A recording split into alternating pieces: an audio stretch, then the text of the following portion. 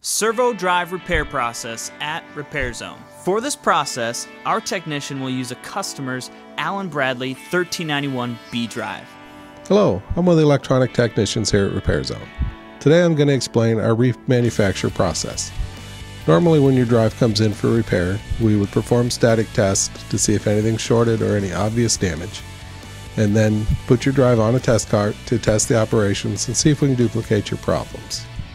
But in a case of a drive like this with heavy contamination, the first thing we want to do is completely disassemble it and wash your drive with an environmentally safe cleaner to remove any contaminants that will cause problems when power is applied to the drive.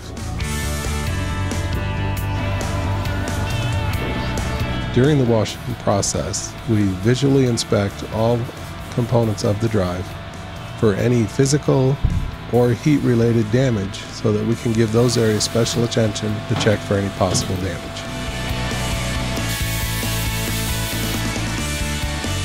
Once the excess water is blown off, we place the drive in the oven to dry it for several hours to be sure that all the water has been removed from the components.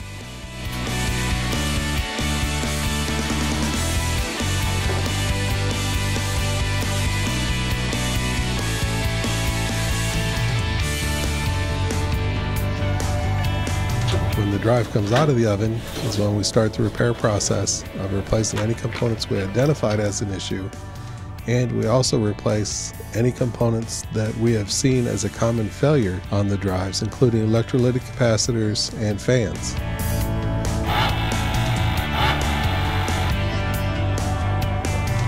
Then we perform as many static tests as we can on each of the individual circuits as part of our repair process.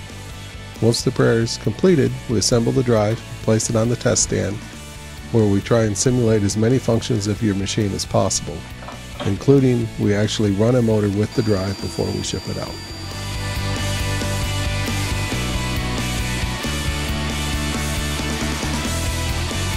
Once the drive has passed all of our test processes, it's sent over to the shipping department, who will package it up to send it off to another satisfied customer. We take your downtime seriously at Repair Zone.